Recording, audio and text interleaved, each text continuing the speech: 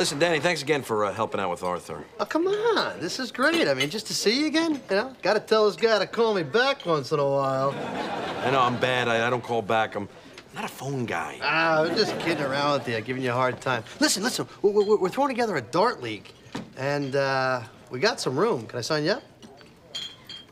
You know, I think I'm already in one. Oh, just a sec.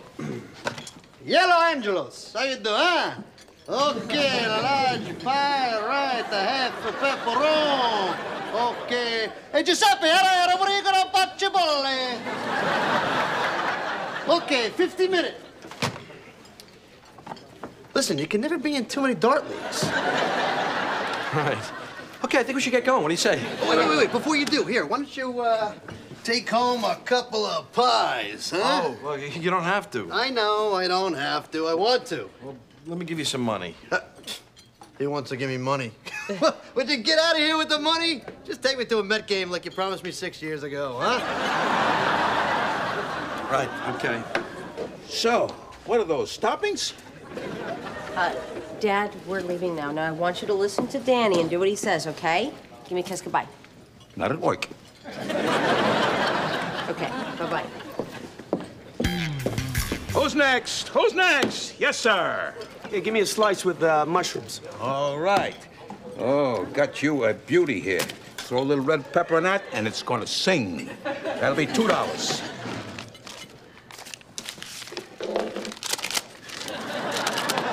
Okay, they're legit. Thank you for coming to Angelo's. Arthur, you probably don't have to check the ones. I see I've upset you. Shall I consider this a formal reprimand? Oh, no. You're doing a great job here. Thank you. I must say, your cousin was right. You are a terrific guy. You said that? Oh, yeah. In the car right over here. He was going on and on. I started getting a little nauseous. I had to tune him out. Really? I can't believe it. All my life, I thought he just didn't like me. Well, that's the way it is with Doug. He has a hard time showing his love. I mean, sometimes he acts like he doesn't want me around. You. Me? You! What? Arthur told me what you said. About? That I'm a terrific guy?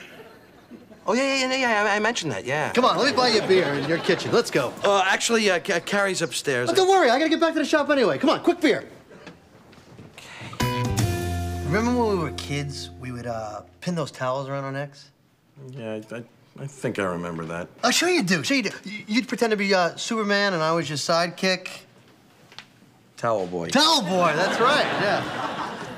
Those were fun times. So, Doug, what went wrong? How did we drift apart? I mean, was it me? Because I know it can come on like a ton of bricks. Oh, no, you're fine. I mean, you were a bit of a pain in the ass when we were kids, but I guess I never let it go, and you know what? I'm sorry. Well, whatever happened, I'm just glad we were able to hang out a little, you know? Well, listen, I'm gonna get going. And you know what? Maybe sometime we'll do that Mets game together, huh? Yeah, whatever. I'm not pushing. Hey, remember the last one we went to back in '86? Oh, yeah, right, when you threw my keys in the urinal? Right. But I made it up to you, though, right? Remember I took you to Tracy Mettello's birthday party, huh? You remember that? Yeah, I remember. That's the night everyone started calling me Stumpy. Yeah, it was because of me. I started that.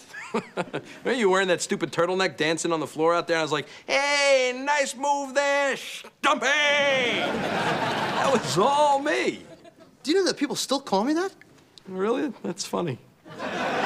It is, yeah. Did you ever try to get a girl to go out with you when your nickname is Stumpy? I can't believe that was you. You did that to me.